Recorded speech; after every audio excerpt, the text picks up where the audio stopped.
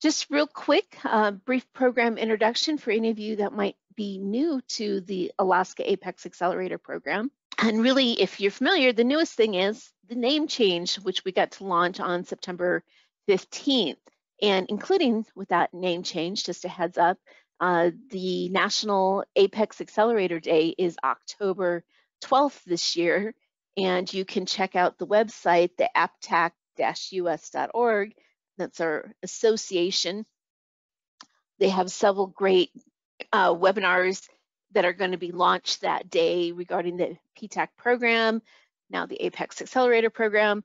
So if you have time, check that out. One of the things I do want to call out, although we have a name change, our program is still robustly the same, if not expanded. We still provide free one-on-one assistance with all aspects of government contracting.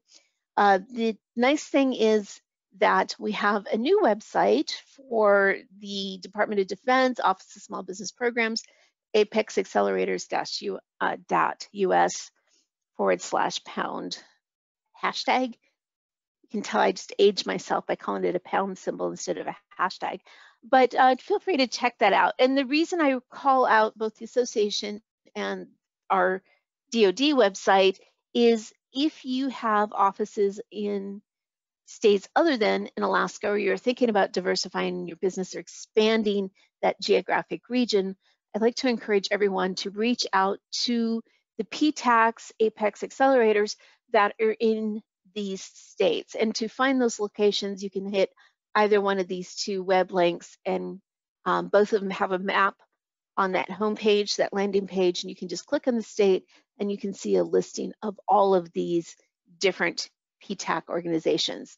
I think we're up to 96 now across the US, Puerto Rico, and Guam. So it's great to check that out. So as all of our programs, we do focus on and specialize in federal contracting, but each one of us is then an expert in our own backyard. So if you're looking at doing contracts with the state of Alaska, then absolutely talk to the Alaska Apex Accelerator. But if you're looking to do business in Hawaii or Washington State, you really do want to check out those Apex Accelerators, PTACs, because each one of us have contacts and events in our own backyard that's kind of specific to that geographic region. All right, so let's get started. Here's what we're going to be talking about this morning. We're going to talk about busting myths and excuses pertaining to government contracting, learning that new language, preparing for federal contracts, finding solicitations, and pursuing what to do next, and some helpful resources. So, busting myths and excuses. Now, I've been with this program for 14 years. January, I'll start my 15th year here. And I hear some crazy assumptions about the world of government contracting. And I've kind of picked a few of the top to discuss here if we're talking about busting myths and excuses as to not get involved in government contracting. So the biggest one is you're going to get rich selling stuff to the government because, you can market prices because, well, it's government, and everybody's heard stories about the, underwater toilets and screwdrivers for space. And I think I might have even switched that. But there's all kinds of stories, and there's this assumption that you can just do whatever you would normally do and then just ante up the price, and voila, government contracting. So one of the reasons I like to bring this up is government contracting is incredibly competitive by nature of how the federal government can spend funds for procurement activity, because that is based on tax dollar. That's the majority of where those funds are coming from. There's a certain level of transparency and responsibility of getting the most out of those funds spent. So we have what's called that rule of two, or competition, where contracting officers have to have competition. At a minimum, they have to have at least 2 responses to be competitive, to ensure that they are getting the best value for that solicitation activity. And so it does inherently make government contracting very competitive, price competitive. And we'll talk more about what that means for you as you are getting into the government contracting arena. But that concept of, and back in, gosh, when was that? 2009, 2010, there was a bunch of the business to government uh, free workshops up here in Alaska, and they're like, get rich, sell to the government, and people have made millions. It is a very lucrative opportunity, and there is a tremendous amount of potential for success having government contracting, having government as a client and getting into that contracting arena. But that it's going to be easy, quick, get rich quick. It is a competitive arena. Government will pay people to help find stuff they can't find. That is a challenge also. And it's one that I ran into quite a bit, and I still hear where they're, that finder's fee. The government can't find stuff, they'll pay me and I'll go match make them with different programs or businesses, and not necessarily. So when we're talking about when does government subcontract for goods or services or contract, and then of course the contractors subcontract, but when they're out there looking for those things, the agencies have processes in play to help tag the industry saying, hey, we have needs, we have, we need information from industry. They have the sources sought, requests for information, and there's processes in play for the government to be able to find that. And a lot of these positions that people feel that they can do and will have for government contracting, those positions, excuse me, are considered inherently governmental. And it's up to the government agency and to the buyers, to the program side, to do the due diligence, to do the market research, to find that information. And there really isn't that opportunity for that middleman position.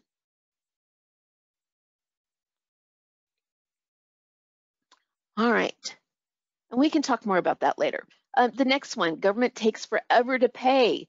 The government may take forever to pay, but often because there's other, what do they call that? Owner errors, input errors, user errors, where small businesses may have issues with using the payment platforms, the electronic processes to submit invoices, or they allow their SAM profiles to expire, things that happen that stop that payment processing. When you talk about in a tight economy, in a competitive economy where there's only so many spenders versus the number of people selling, the federal government is always going to pay. They're always a very viable. I have worked with both agencies and businesses where the invoices are, over 5 years old, and they're still working to try to get things resolved. So the government may take a long time to pay, but usually, again, that's a user issue. Something didn't happen, something wasn't completed. But the federal government will always pay for those contract opportunities. Too much red tape, too many pages, too hard, finding stuff. And to that last excuse, that one's not so much a myth as an excuse of not getting in government contracting, I point out to the reason why, one, you guys are here today. There's a lot of resources available to assist you in learning that government contract. And of course, the Apex Accelerator programs is exactly what we're here to do, is to help you understand that contracting process and get through, be comfortable with the solicitation process, and start to understand the language in that legal realm in which we're entering into government contracting. So although it can be very daunting at first, the more you work with it, especially when you have that assistance, you can start to see a lot of repetitive activities, such as boilerplate clauses that are in every purchase activity. And you start to be comfortable within that realm, and it does become doable. But it is different. It is a lot of language and new processes to learn when you get involved in government contracting. But fortunately, there's that free assistance, Apex Accelerators. All right, so here's another one myth that often you're going to be told by competitors, is you have to be in business for more than 2 years before you can go after government contracts. Well, not necessarily. It really depends on what you have for experience. So again, either be in business for 2 years or you have to have past experience in government contracts to get government contracts. They all kind of go hand in hand. And this is where we're going to talk about experience versus past performance. So, no, the only requirement in the realm of government contracting where you have to have been in business at least 2 years is if you are going after the 8A business development program certification through SBA. And that's one of the few things that has a minimum 2-year requirement. For every other opportunity for government contracting, it's really more about experience in past performance. So when the agencies under that realm of best value, we kind of talked about that in that competitive realm, they're looking for performance, past experience. What has your company performed, or what can you show that your key personnel, your business owner, um, provided personal experience that you're bringing to the table. So never let someone tell you that you cannot. And if you ever have questions about this or being pushed into that, you need government contracts to be able to get government contracts. Feel free to reach out and we can talk about that more specific to your business. Keep in mind that any projects, whether commercial, residential, that your business has completed can be considered past performance for a federal solicitation. So if we're talking janitorial services or construction or snow plowing, the activity is pretty much the same process, whether you're plowing for a bank or plowing for a federal building. The difference really is that contractual, that administrative process of getting those contracts and building those relationships to begin with. But the work itself is pretty standard across whoever the owner is. So a lot of people forget that their non-government activity also counts as past performance.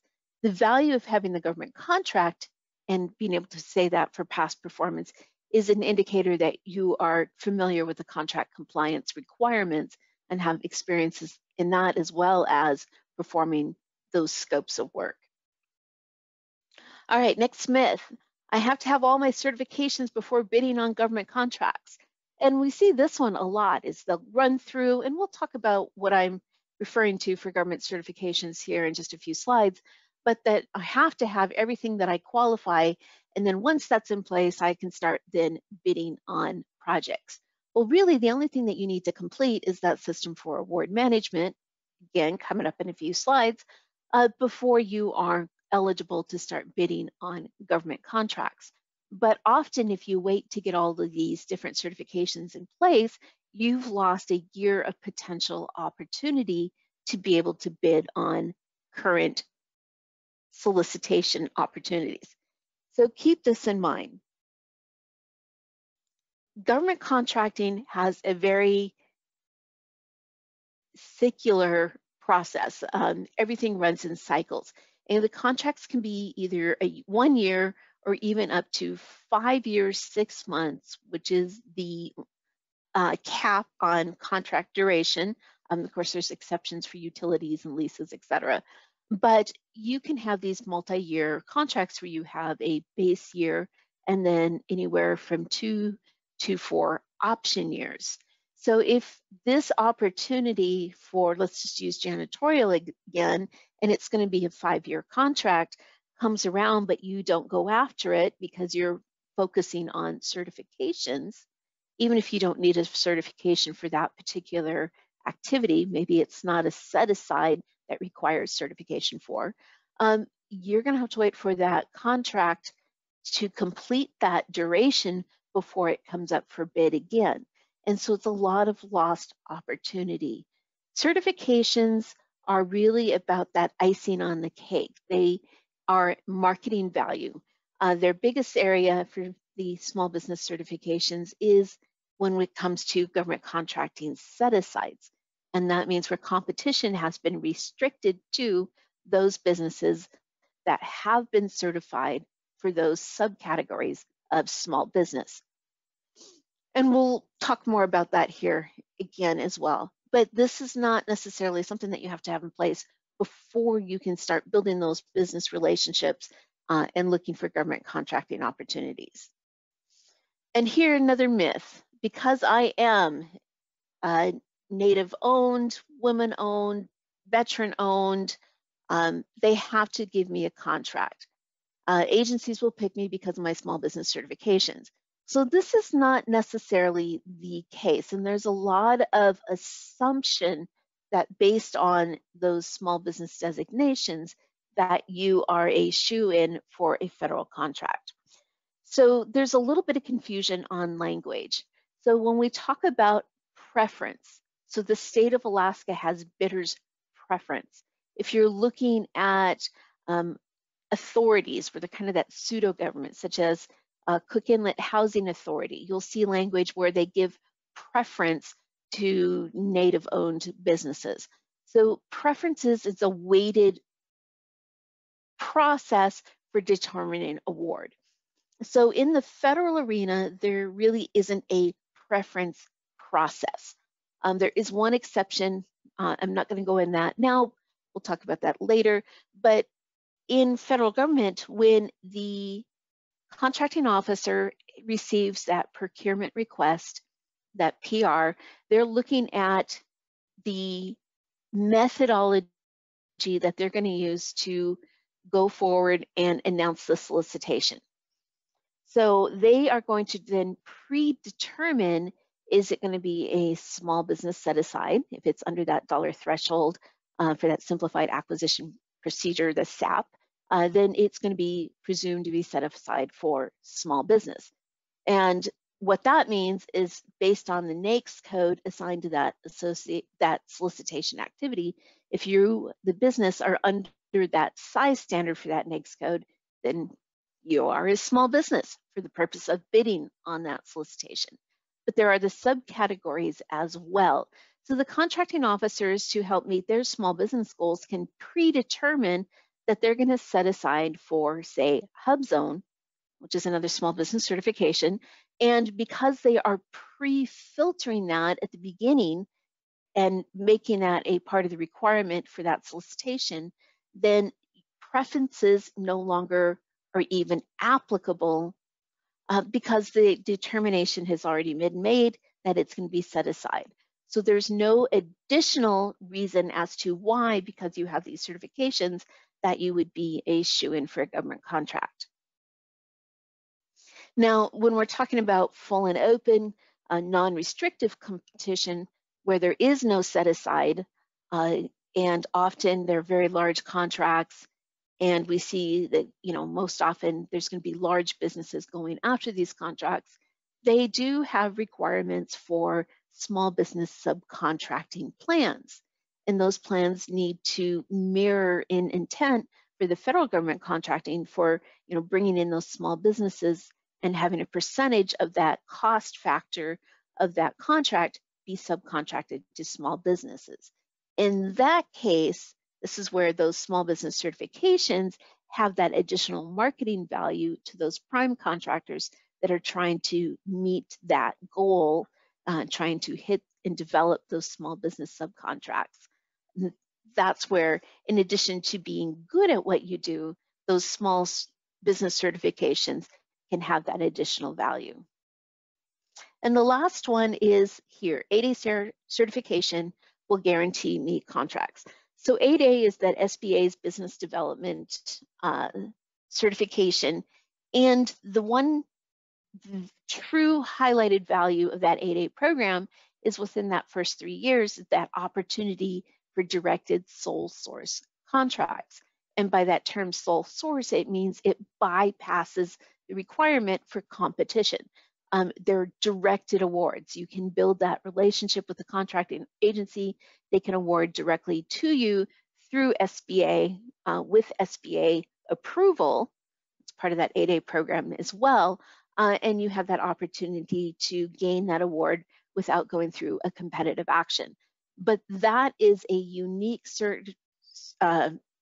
circumstance under this business development program, where the agencies are using that contracting mechanism as a vehicle to help develop small businesses and give them that opportunity for growth. Again, it's a business development program. But just because you have that certification doesn't mean contracts are going to be laid at your feet. There's still that business development process. And I'm working with SBA. We're going to start getting that reoccurring 8A orientation webinars going. So stay tuned for more information on that. But these are the basic myths and excuses for government contracting. There's a lot of confusion. So let's move forward and talk about the difference between commercial versus federal.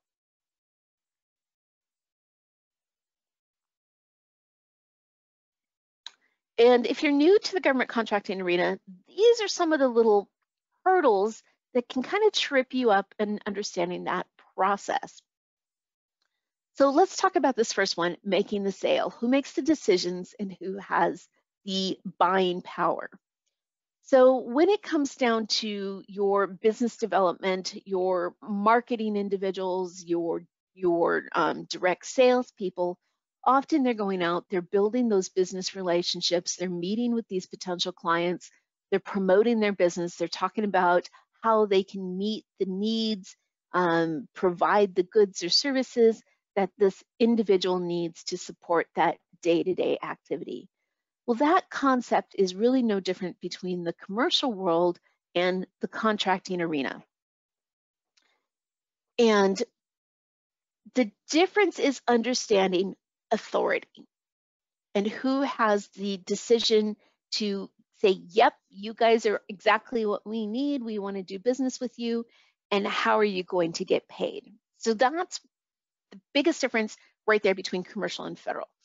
All right, so we have think of it as a teeter-totter, that kind of equation in the contracting realm, that we have the program folks, and I'm going to oversimplify this, so bear with me for my language, but we have the program folks and then we have the contracting staff. And even though it's the program side of it, the end user, the individuals that run their program under that agency that have the need or defining how they're going to spend their budget, they are not necessarily the ones that have the warrant authority to commit the federal government in paying you for completing or providing whatever it is that your company is selling. So let's have an example. So painting companies, we have, going around, or even roofing companies. Roofing's fast on my mind today, but we can go door to door. Salesmen can come up to me as a homeowner and talk to me about the potential of repainting my home, re-roofing my house, and we can have that conversation. And then I can say, yes, absolutely. And I have the authority as the owner to commit my funds into having that work completed. And then we can begin the negotiation of, am I paying up front? Is it a written contract? Have quotes provided? And we move into the contractual process of that exchange, of that financial for completion of whatever it is that I'm wanting to buy.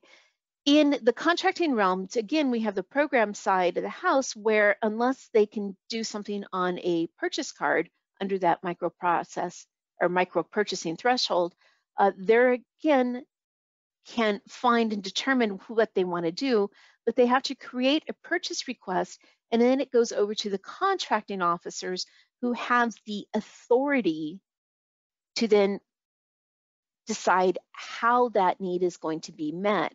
And thus it goes into that competitive contract activity, the market researches, and solicitations are issued. So understanding that even though you were building relationships with the agencies, even if they're a 5-star general or a base commander, they are not necessarily the ones with the warranted authority to be able to commit the federal government to giving you funds for those goods and services.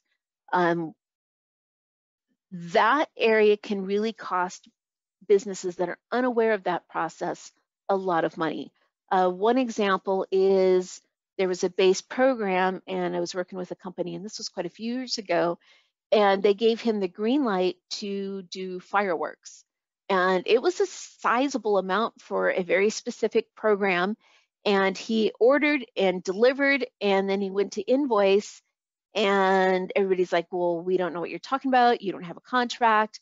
And we had to go back and work with the agency and then bring in contracting to get all of that ratified to after the fact, because the individuals, even though they gave the go ahead and they had that apparent authority of saying, yes, we're buying this, get that done, we need it by this and this date, they didn't have the warrant authority to guarantee that that individual was going to be paid.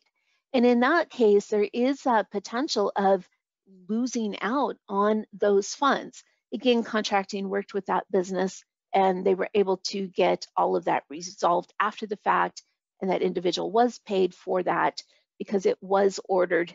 There was assumptions made on both parties, and he almost lost out on that sizable fund and had inventory back in stock.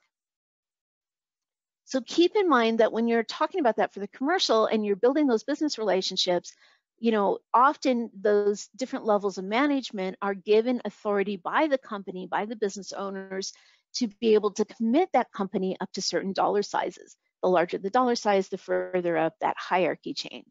In the government contracting realm, that changes with that it has to be a warranted officer to be able to enter into any sort of contractual application or contract for on behalf of the federal government. All right, so handshake deals, quotes, proposals. I kind of talked about all of this. One last thing I want to talk about is, even though you might be working with someone in the federal government and they ask you to provide a quote, it's more for informational purposes. Federal government is not going to sign a quote in your format with your terms and conditions. Instead, they're going to use that as a supporting document for maybe cost consideration when they're doing budgeting. Part of the difference between commercial and federal is that legal realm. You know, who signs what when submitting quotes and proposals? In what legal structure are we working under for that contractual activity? So when you look at the FAR, the contracting, the Federal Acquisition Regulations, and that is the body of law that's part of it, there's other factors as well, that is going to provide the structure under which contracts are completed, issued, completed, paid, closed out, etc. So when you provide a quote to a commercial, or you know, if you're at my front door and I want you to replace my roof, and I sign that, that begins that legal issues. If there's an issue with it, you know, what is there a language in that quote that I've signed, turning it into a contract that states how do I resolve that? Versus the federal arena, we're looking at those contracts where that solicitation that you bid on becomes the basis of your contract, and it has the how do you resolve, the contract dispute, the changes clause, payment terms and conditions. All of those different things are in that solicitation package. So when that contract's awarded, it gives you how do you handle these questions.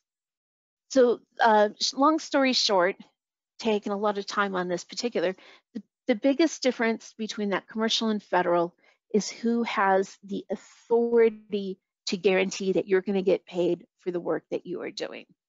And we can talk more about this, lots of stories, but let's go ahead for sake of time and keep going. Questions on any of this? All right, so preparing for contracts. So I'm going to kind of whip through these next few slides to get myself back on my timetable. So one of the things that I sit down with a business and we're talking about government contracting for the first time, it's really about, do you know your business capacity? Because you've already mentioned, it's a very competitive realm that we're entering into. And the most competitive factor is usually that price component. And I'll have people all the time, well, how much profit can I make? How much should I bid? And it comes down to, well, how much does it cost you to run your business? What is your break-even point? And so when you're looking at going after these potential contracts, these are some of the base factors that you really want to think about before you start pulling that together. So when we talk about your business capacity, let's first talk about that operational capacity ceiling. So if you're in the construction arena, what's your bonding capacity? And that's that surety bonding, that bid bond, payment bond, performance bond. What's the maximum? What's your available now? If you have an aggregate of 1 million, but you have 2 contracts out that are 500,000, you've kind of already bumped up against the ceiling. And here's your bottleneck before you're able to accept further work, because you've run up against that capacity for your bonding. What do you have for work in progress? What's your staff load now? If you're going after another contract and you're looking at that potential, do you have the manpower, the equipment, the finances in place and available to be able to commit to other factors, to commit to doing and signing another contract, of putting that bid in for that opportunity for that contract? So looking at these things like work in progress, contingency planning resources, staff training and certifications, government contracting specific accounting practices, the higher the dollar threshold, the more things come into play for accounting, certified accounting systems, things along those lines. And really this is your business ready for government contracting? Whether you're a new business or have an existing business and you're rolling into government contracts, even if you're looking at expanding into the commercial arena, knowing what your business capacity is at, where your stress loads are, where your bottlenecks are, and if your business can take on more, and looking not just at the financial aspect of it, but your labor, supplies, all of those factors as well, and knowing where you're at is going to help guarantee your success in that contracting arena. Continuing on that area of preparing for contracts, specifically talking to pricing factors, and I've kind of already mentioned this, that what is your break-even point? Because if we're talking about a competitive arena, the only area in which you can truly compete is those contingency costs that you build into your cost factors and your profit. Because obviously you don't want to bid or to play that competition game to the point where you have won an award that is guaranteeing you a loss of income. We see that sometimes when things get really tight, or the years where there's lesser government spending.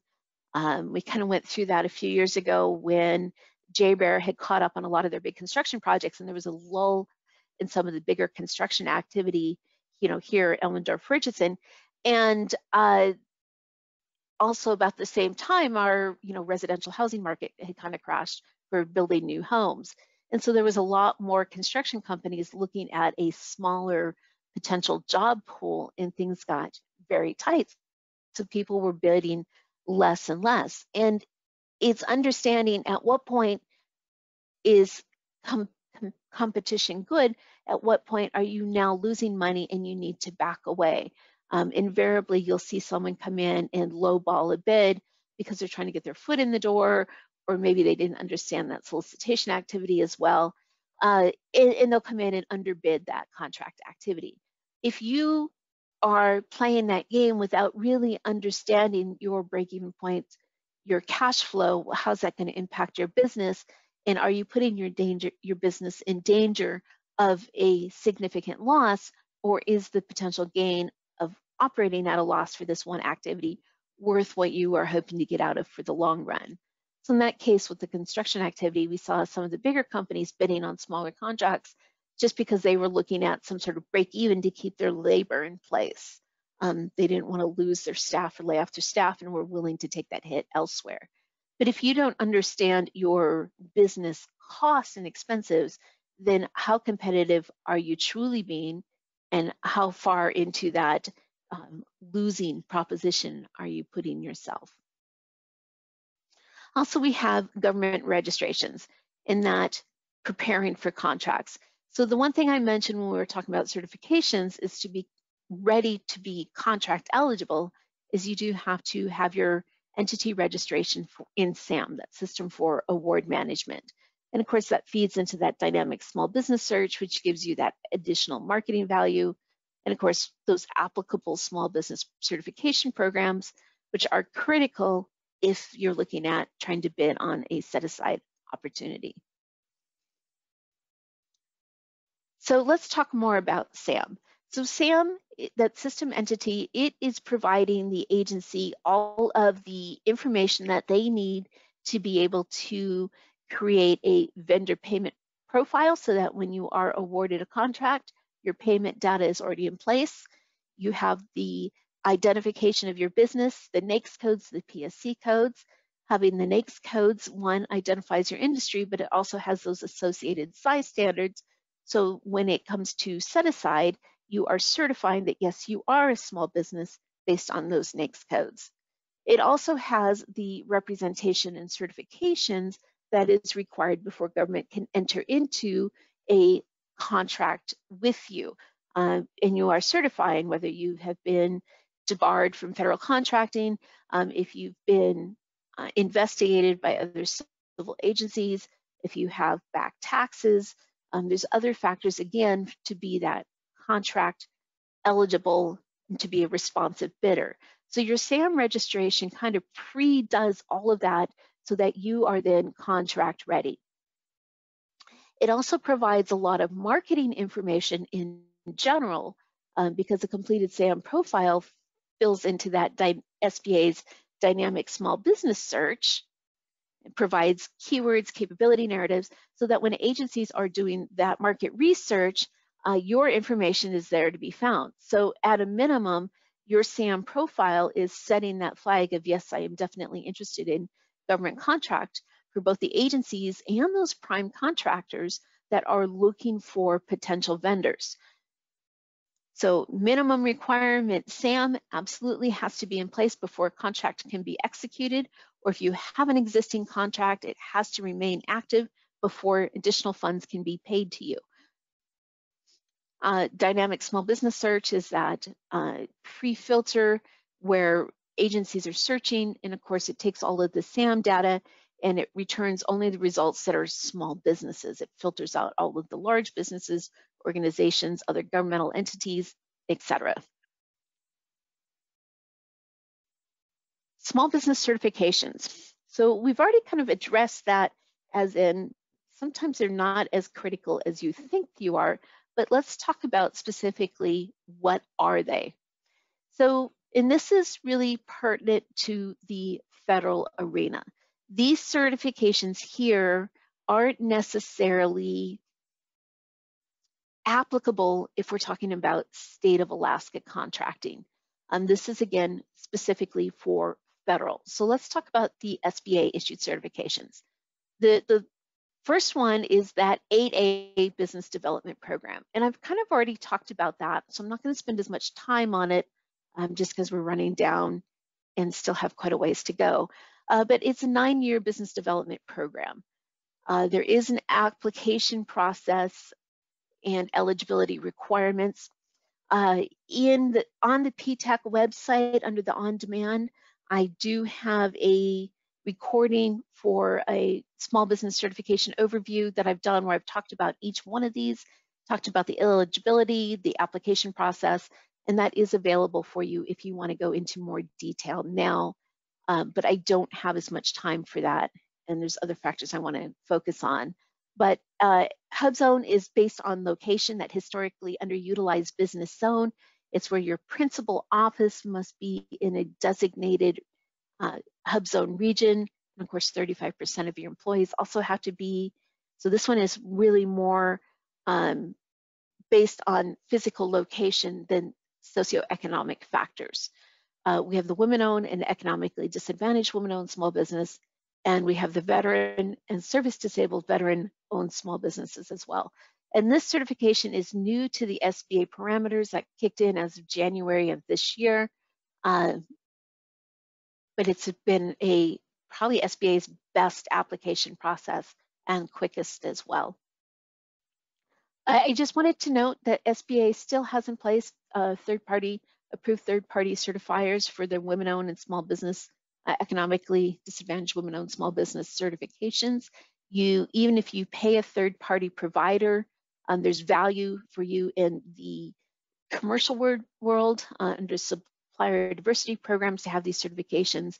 But even if you go through this process with a third-party supplier, you still have to go through and do the application to be contract eligible for the women-owned small business certifications, or for set-asides. Excuse me, I misspoke. All right, so those are SBA certifications, but you can also self-certify when you are completing your SAM profile as well. So this is another factor that the government needs to gather that data as part of that contract eligibility for the federal agency to be able to reach their small business goals. They have to be able to identify which business owners in which they're entering into contracts, what are those socioeconomic designations. So this is just a screenshot from SAM where I've kind of expanded everything so you can see that. But you can self-certify here on this top level as that veteran-owned, and then as it expands, you can see all of these, but you can certify as a small business based on your NAICS code and that associated size standard. So you're going to be entering your gross receipts and that average number of employees that will allow the system to determine if you're a small business for each of those NAICS codes that you've entered. And then here under the socioeconomic category on the general information page is where you can select and self-certify that you are minority, women, or veteran-owned business. We also have the State of Alaska Disadvantaged Business Enterprise Program. Each state has an approved program that they've working with under Federal Highway Administration, FWHA, Federal, sorry, I'm blanking on that full, but it's under the Department of Transportation.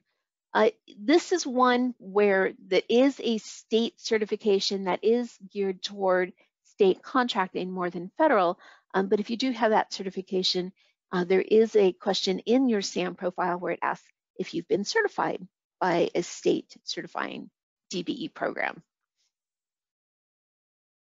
And if you're interested and have more questions about this particular, we do have a DBE orientation certified for the 24th of this month. And just for your information, for more commercial certifications, not necessarily that you're going to see eligible that's going to directly impact the government contracting world. There are not set-asides necessarily under these supplier diversity programs, but there are certifying entities and national programs, national professional, oh, I'm blanking on the words, networking programs with, so for example, let me stop trying to explain it in general. Any of these programs have monthly meetings, kind of like our chambers. They have networking events, they have assistance programs, they have matchmaking events. So there's membership that you can purchase for these professional organizations, like AGCs, like CFMA, which we'll talk about here shortly, but there's that opportunity. But each one of these different organizations also does certification for these subcategories for supplier diversity programs. All right, so let's talk about how is all of this linked. When we're talking about getting involved in federal contracting, and I've kind of talked about the contracting cycles, there's a lot of information available out there where we can do research. But if we're looking at, should I get involved in government contracting market? I'm going to swap screens. Let's talk about, we first really need to do the market research of, does the government buy what my business is offering? And if they do, in what quantity, where are the buyers, what is the frequency? How do I find out, is this something that I should be looking at? So see, even if you're established here in Alaska, but you're looking at expanding down into Washington State, and you want to know, well, who's the buyers? How am I going to find out? Should I do the expansion in that government contracting arena? Who's there? What's in place? We do have these federal databases. So back to this, how it's all linked when we're doing our market research. So we talked about SAM.gov as being that entity registration, but it is also the main place where opportunities are posted. So under the component of contract opportunities, under the SAM.gov or within that SAM website, we can find those posted solicitations. So the FAR requires that if a federal agency is posting a solicitation, a contract activity, then it's over that $25,000 threshold. It has to be posted here in SAM under the contract opportunities, even if the posting directs the reader to another site such as Fed Connect. There are other federal agencies or other federal posting websites where solicitations can be housed. We have Army Acquisition, Fed Connect also has a lot of reverse engineering, or I'm sorry, reverse auction, not reverse engineering, reverse auction websites. So there's other places where solicitations can be posted, but the listing has to be, it's a shall requirement. If it's over that 25,000 and it's going to be posted, it has to be listed in the SAM website. All right, so we talked about that for looking up information. So if we are talking about, should I get involved in government contracting, here's all of the different databases that we can look at. So SAM gives us a great snapshot of what's going on here now. Well, we've just entered a new fiscal year, and if any of you were following the news, we were looking at that potential of a government shutdown, and currently, now that we're in that new fiscal year, they're operating under that continuing resolution until November 17th, sometime mid-November. But obviously the federal government hasn't been fully funded for the next operating year. But we can follow and look up the spending history. We can look at agency websites for agency budgets. Here, I would say by mid-November, we should have all of the agency forecasts for the current fiscal year. So we can see, what is the agency planning to buy? What have they budgeted? Should they get their final federal budget approved and those funds roll down? How are they spending those funds? What contracting activities do they have planned for this budget year? We can find that information under the agency forecast. We can go to the agency website and even down to the regional website for that agency to find out, well, what hot topics is that agency focusing on? What are they looking at for? What are they talking about? What are they highlighting? What language are they using? So we have these databases and these websites that we can do research to see, is the government contracting potential worth the level of effort in that learning curve for you to enter into? We can do that market research. We have USA spending, where we can see where those federal funds are flowing from government into the state. So even if you are thinking, you are more of a supporting business, you might not necessarily be the one looking for contracts directly, but you would be supporting a lot of the prime contractors going after these bids. Then we can still see, well, where are those funds rolling into? And of course, Federal Procurement Data System, I just completed a webinar on that about a week or so ago, and that webinar has been posted to our website. But this is the database where I can find all that past procurement activity. So I can see what has the government bought previously. I can look in SAM to get a snapshot of what's coming on for the immediate, some good looking backwards at inactive solicitations, but the contract award data is going to be found here in FPDF. And of course, if you're looking at the GSA multiple award schedules, they have the GSA schedule query database, where you can see, again, how much has the federal government spent under those GSA schedules. A lot of information there. So knowing that there's all these websites, we really can talk about, well, what is it that we need to find out to make that determination if government contracting is something I want to get more involved in. We start by asking ourselves, well, what questions do we need answers to? And then finding the right database and start doing the research. One of the things that, when I sit down with a client for the first time and we're talking about getting involved in government contracting, I ask, well, who are your commercial clients now? And what that gives me is, what is the governmental counterpoint for those commercial activities, those commercial industries, that we can take your experience in your business past performance in that commercial realm and now apply it to that government contracting side of it.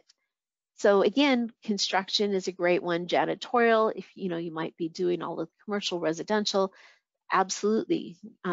Government has facilities as well. They need the janitorial services, same as any commercial client.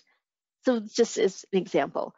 And we kind of talked about, frequency, who's buying what, where are the contracting officers, that should you pursue it as a prime or is your opportunity better as a subcontractor? All of that information can be found in these different databases that we've talked about.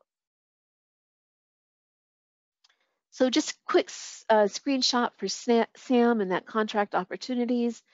There's a lot of way to filter, get into SAM and looking for these potential contracts for us. Of course, the screenshot is from January, but it still gives you that information. If you're looking for additional information on how to do the research itself, again, I happen to have a great recording posted on our website on doing government marketing. And also, this is something that I am more than happy to schedule a one-on-one appointment with you where we can look at doing the market research and how to do the market research specific to your business, as opposed into me discussing this now in an introduction to government contracting webinar. FPDS, again, that past procurement activity, you can start with a NAICS code or a keyword and search, and there's a lot of great data you can pull. And this is, this is an incredibly powerful website for looking for those activity on specific contract histories, but as well as what agencies are buying. So if we just did a NAICS search and did janitorial, and then we filtered that down to place performance, we could see which agencies have actually issued contracts for janitorial services in the last 5 years here in the state of Alaska. It might give us information, so where is the contract cycles at? When are those contracts going to end and come up for bid again? That type of information is available. It's here for the searching. I mentioned USA spending. I like this website simply because it gives us an idea of how much money is moving through the state. So when I talk about should you look at government contracting, well, here's the dollars. I just updated this number this morning for federal funds coming into the state of Alaska for fiscal year 2023. We're over $14,629 million for contracts. You can see contracts, grants, direct payments, loans, et cetera, that have been issued through the state of Alaska. Ignore that, that's an older screenshot, but I just went in through here and was able to search by location and was able then to see the funds. And of course, you can see all of the contract activity as well. So if we're looking at following the funds for that potential for contracting opportunity for you, one thing that USA spending shows is it also shows the grant monies moving in through the state. So we can see where the state of Alaska Department of Transportation has received federal DOT funds, which we know then is going to become state contract opportunities for us as well. So we can look at the grant funds and who are the grant recipients. We can see there are different tribal governments with grant funds. We can even then not necessarily dig into the grant award itself, but if those monies are coming into the state, there is a spending requirement to have those funds spent before they can ask for those additional funds the following year. So there is the opportunity just by following the flow of capital through the state of where are these contracts going to be realized. So yeah, absolutely. Looking at the grants and looking at which state departments within Alaska are receiving those grants, like HUD, housing authorities, Absolutely. It's a great way to kind of figure out who's going to have money to spend for potential contract actions. One thing, so, we're talking about looking at the potential solicitations, following the flow, looking at SAM, looking at our past history of contract activity and procurement, following the funds. It is a lot of information to go through. So one of the tools that we offer is Bid Match. This is our solicitation search software. It's only a forward-looking for upcoming solicitation and contracting related notices such as sources sought or award notifications or special announcements. But this is something that PTAC offers for free, and you can see that I am the point of contact on that. So if this is something that you're interested in, you're always welcome to reach out to us and set up an appointment, and I'm happy to talk to you more about that. And you guys can probably guess it, but yep, there is a webinar on the Bid Match program as well. I just completed it last week. It's up on our website as well. The nice thing about watching that webinar is it talks about how to do market research and building good search criteria so that this software really works well for you. So again, you're welcome to reach out to Alaska Apex and schedule an appointment. We're really happy to work with you and get this solicitation search software established for your company, because if you can get this tool working for you, that's one less website. Well, I should say the Bid Match covers over 250 different websites, depending on your geographic region. Not only does it focus on federal, but it also covers state and local contracting as well. So great information, and we offer that for our active clients for free. So really, if once you've decided, okay, government contracting really has that potential, it is something that I might be truly interested in, how do I really get started? And it comes down to building those business relationships. And the next few slides, I kind of talk about different SBA, mentor protege programs. There's the joint venture processes. There's a teamed approach where you have that prime subcontractor relationship. But really, it's about starting to build those relationships. And in this aspect, functions no differently than you building those relationships in that commercial world. You need to get to know those business decision makers, understand your potential client, what is it they're looking for, understand how are they purchasing, how are they going about getting those needs met, and then again, learning, meeting the contracting officers, having that networking opportunity to build those relationships.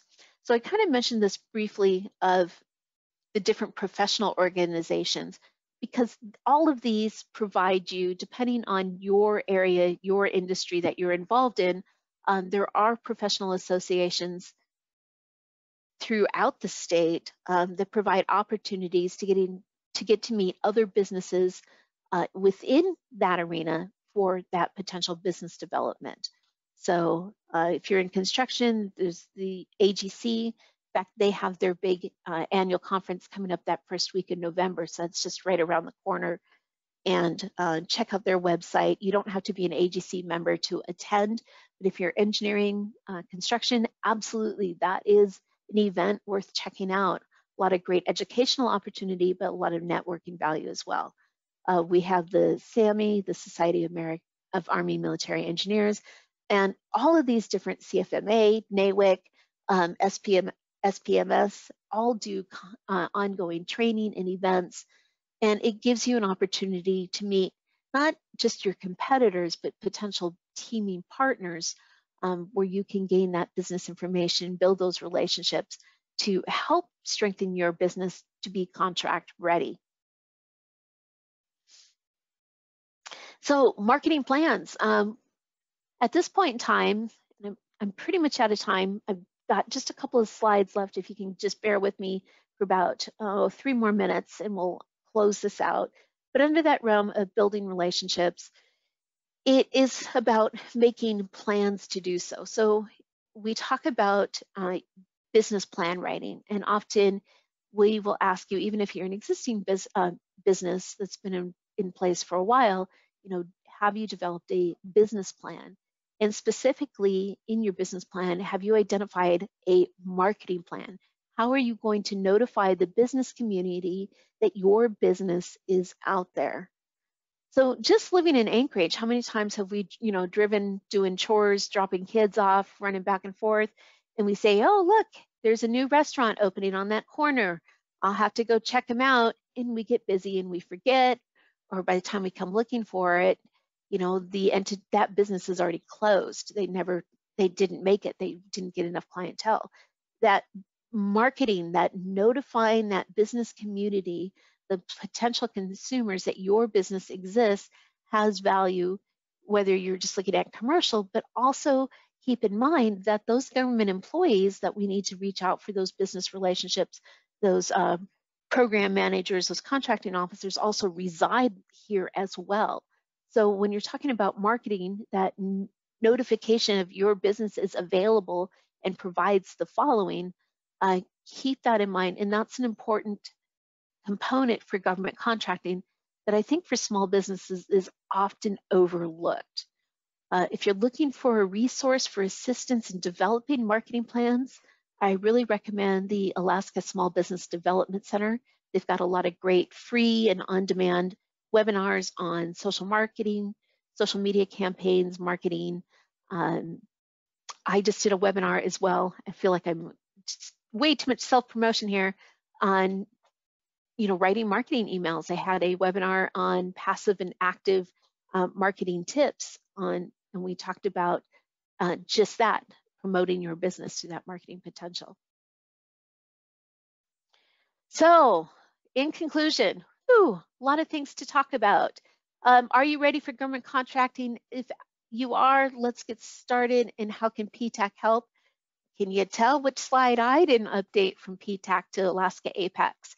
But again, we're here to assist you with any of these things that we brought up. If you need more information, want to talk about it specifically for your business, absolutely reach out, set an appointment, and let us know how we can provide that assistance.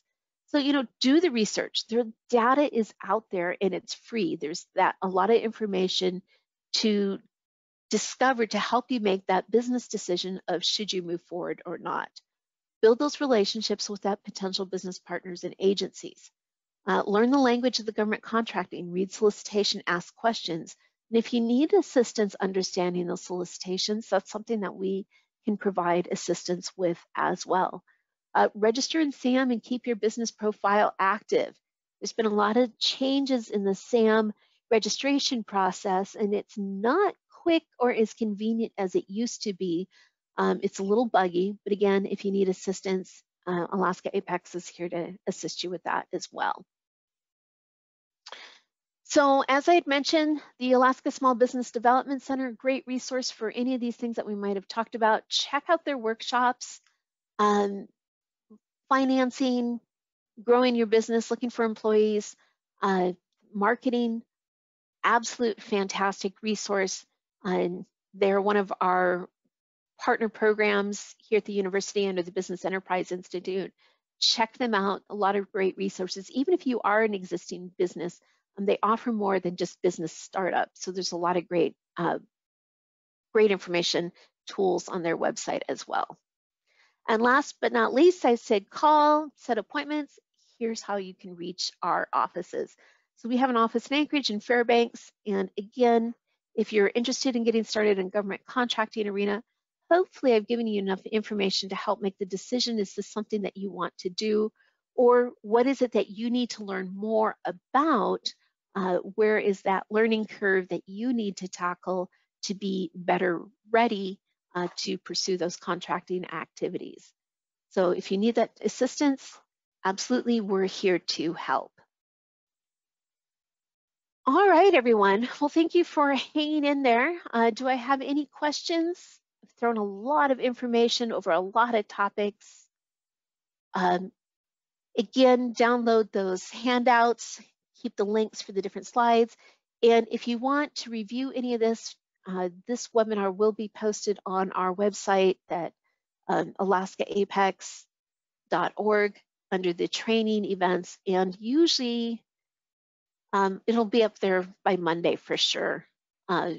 It's usually just a couple of day turnaround before that's posted to our website. Well, at this point in time, if I don't have any further questions, I'm going to go ahead and close the webinar.